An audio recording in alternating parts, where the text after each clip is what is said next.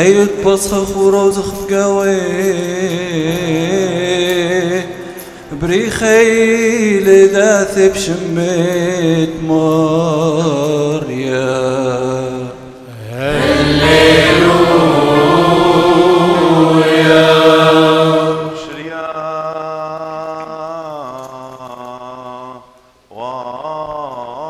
وشلام شلاما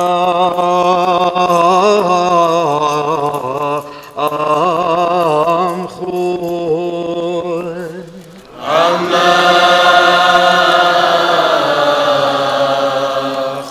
وعمروحا إيوانجاليون قديشاد ماراني شوم شيحا كارزوثا آد يوحنان شوحا لمشيحا مارا آمين شلا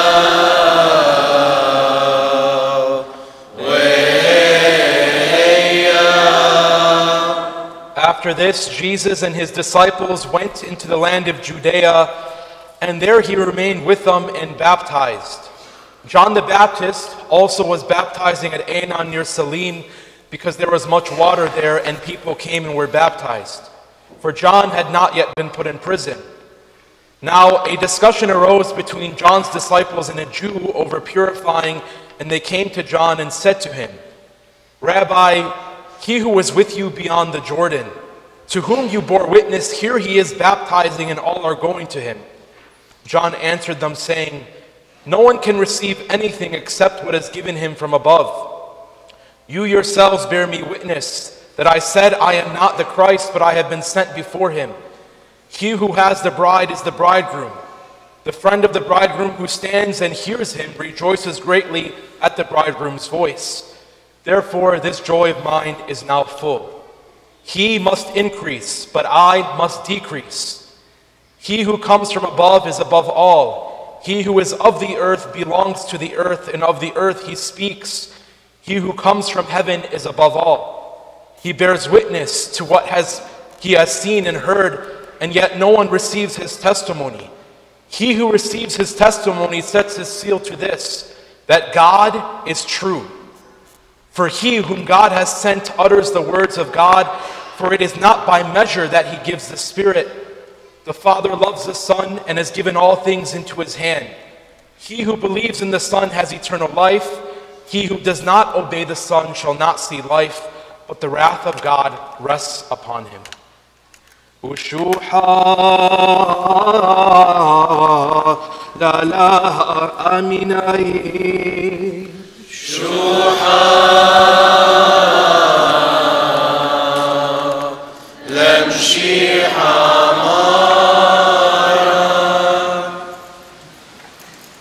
In the name of the Father, and of the Son, and of the Holy Spirit, amen. Heavenly Father, we thank and praise you for the gift of our faith and for the gift of you being our Lord and our God.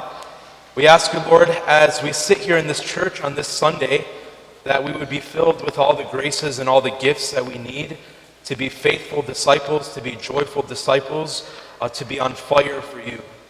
We ask this and we prepare ourselves to receive you in the most holy Eucharist. Help our minds and our hearts to be open to you and fill us with your Holy Spirit. We ask this through St. Joseph and our Blessed Mother, in the name of the Father, Son, and Holy Spirit. Amen. Amen. So tomorrow is Valentine's Day, right? But tomorrow's for women. Today is Valentine's Day for men, right? Because it's the Super Bowl, and we know men love nothing more than football. So happy Valentine's Day to all the guys out there. Today's your day. And it's good that we're here. So I just, again, always want to thank you for your faith and thank you for coming to church. Today, let's keep in mind and a very important truth that we heard in our gospel, that God is real. God is true. And I think that this very point is something that we need to focus on today, because we heard it from John the Baptist. John the Baptist is the cousin of Jesus, and John the Baptist was sent before Jesus came to preach and to teach and to call the people to repent, to change their lives. And he's telling his disciples that God is real, that God is true. And my brothers and sisters, this is a point that we must keep in mind because a lot of people do not believe in God. And I'm not just talking about people who are out in the world or even atheists. But many of us, maybe some of us who even come to church, don't even actually believe in God. Don't even actually believe that he's real. Especially for some of you who might be coming with your parents, right? You come with your parents, they make you come to church, and maybe as a young person, you start to question and you start to doubt and to think, well, is this even real? And in our world, we see that everywhere. You can talk to a bunch of people. Talk to people you work with. People might not believe in God, but they believe in a higher power. Or they believe in an energy, right? We know those energy people. And I just had an experience with that last weekend. I was out to eat. And if you've ever hung out with me, you know I'm a very extra person. But I also love just to be genuinely nice to people. So I make a point of that, especially when I'm out in public, to be genuinely nice to people. And I think you guys probably have experienced that, right? You go to the grocery store, you go out to eat, you might thank the person who's working in the store, thank your server, and it's like the greatest thing they've ever heard. Because people are not nice today. So I was out to eat, and this waitress comes to our table, she's helping us, she's serving us.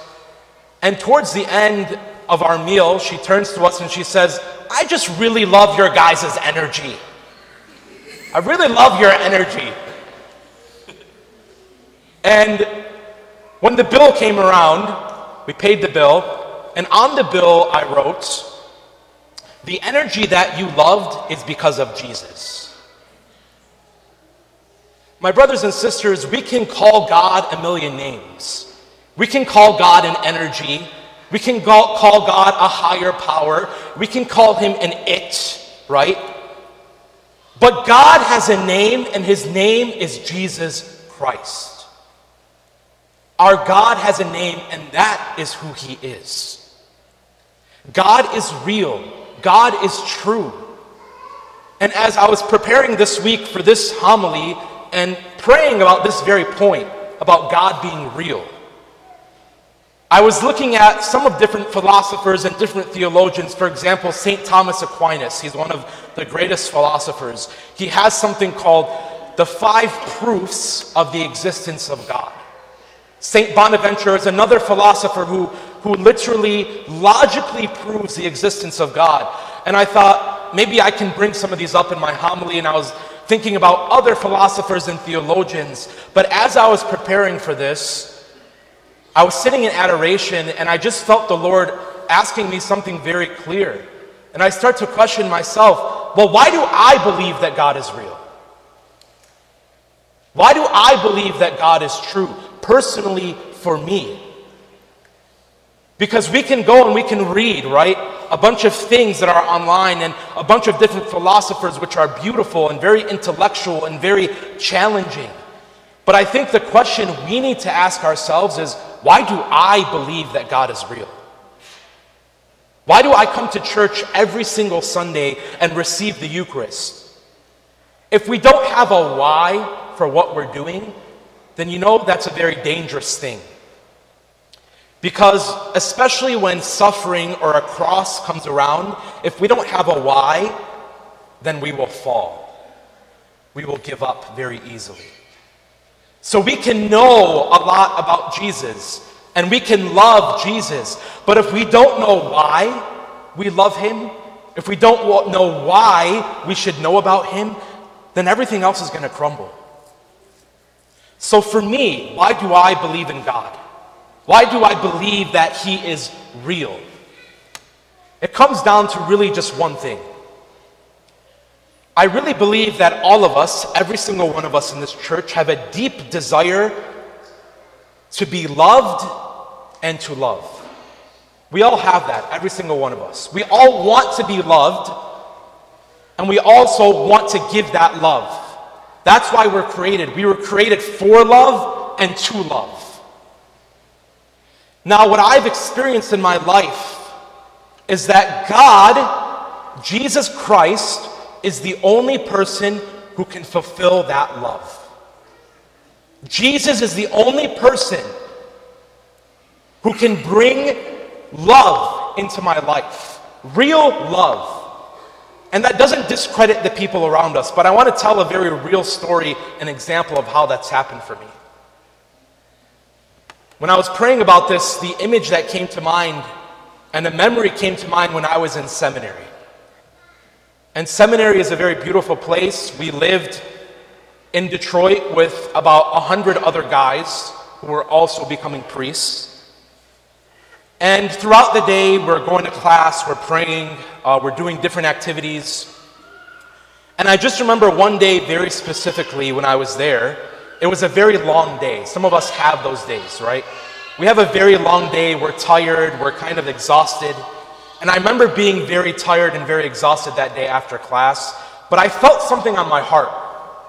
Like I felt like an emptiness, I felt like an ache in my heart. And I said to myself, I remember I was sitting in class and I said, you know what, I'm just gonna go hang out with some of my friends after this. And I know that, like, I'll be better after that. So I did that. I left class, it was late, and I went into one of the guys' rooms. Everyone was in there and hanging out. And I went in and I hung out with the guys for maybe an hour. And as I walked out of the room, I realized that that ache and that emptiness was still there for some reason. It was like, even though I hung out with those guys, and even though I had a great time, and even though I had fun, that whatever I was going through wasn't taken away. Whatever I was missing wasn't filled.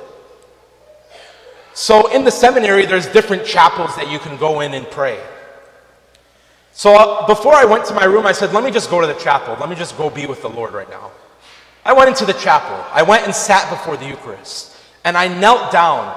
And I promise you, the minute that I knelt down, there was this overflowing rush of peace. Literally, from the top of my head to the rest of my body, I felt like this peace just came upon me. And I remember kneeling there, remembering and thinking that what I was looking for, God just gave it to me. And that is why I believe that God is real, that God is true. Because every time I go to the Adoration Chapel, it might not be as dramatic as that, but every time I sit in front of the Eucharist, something like that happens. And some of you know that experience. You've gone to the chapel, you've come into church, and you're just like, everything just weighs away. Everything goes away. That is God. That is how real He is. That is how true He is. And so the challenge that I want to give us, especially today, right? Probably going to hang out with a bunch of people, probably going to go to different houses. I want to challenge you to talk about why you believe in God. Why do you believe in Him? And it's not just about what God has done for you, but why do you believe in Him? Why do you actually think God is real? And if you don't have an answer for that question, you are in a very dangerous spot. If you don't know why you believe in God, then I want to challenge you this week to figure it out. Figure out why you believe, why you think He's real. And that's going to come by praying, that's going to come by going to Him. And I just want to end with this. There's a saint, and he says, how do we expect people out in the world to believe in God when our faith tells us, love your enemies, do good to those who hurt you, but we as Christians can't even love our own brother or sister? Think about that. How do we expect people in the world to believe that God is real when God says to love your enemy, but we can't even love our own brother or sister? Every single one of us in this church is a walking Bible, is a walking church, is a walking example of Jesus Christ. Every single one of us. And so the reason that there are so many people that don't believe in God, it's not because of the world. My brothers and sisters, it's because of us. We lack courage. We lack strength, not just to preach about God, but to be an example of Him, to live for Him, and to show people that God is worth living for because He is real and His name is Jesus. Today, our challenge is to do that. No matter how many chicken wings you're deep today, right? I don't care how many food comas you're in today. Talk about Jesus. Tell people why you believe in Him. And you ask them too, why do you believe in God? Let's challenge each other today so that this world isn't just a better place, but it's a place of people who are on fire for God and truly believe in His existence. Amen. Amen.